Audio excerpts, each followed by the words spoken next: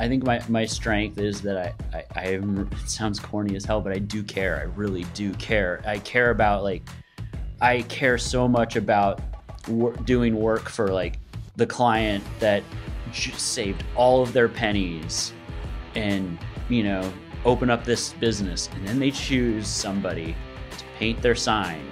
And the sign is a very powerful thing. It's words are communication.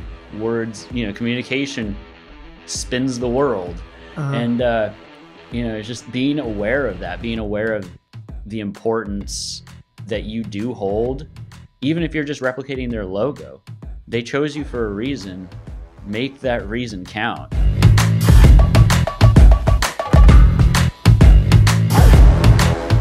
I just think, like, people getting into art, you should definitely make yourself known, but the best way to make yourself known is by making good work and being a nice person.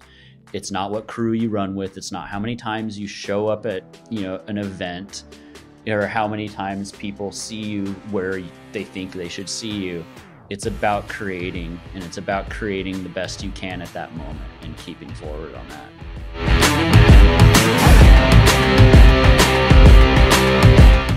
Learn something new in sign painting, and you know, you gotta approach it with a level of humility, because it's a reverse bell curve. Your anxiety is at the all-time high when you first start, and then it starts going down and down and down because you get your experience, and then you're at a bottom part where you're like, yeah, I got it all, and then one thing goes wrong, and then you realize that anything can change, you know what, and it's all due to how you approach your job. So you might want to approach it with some level of humility, and, you know, some level of just being aware of what you're doing.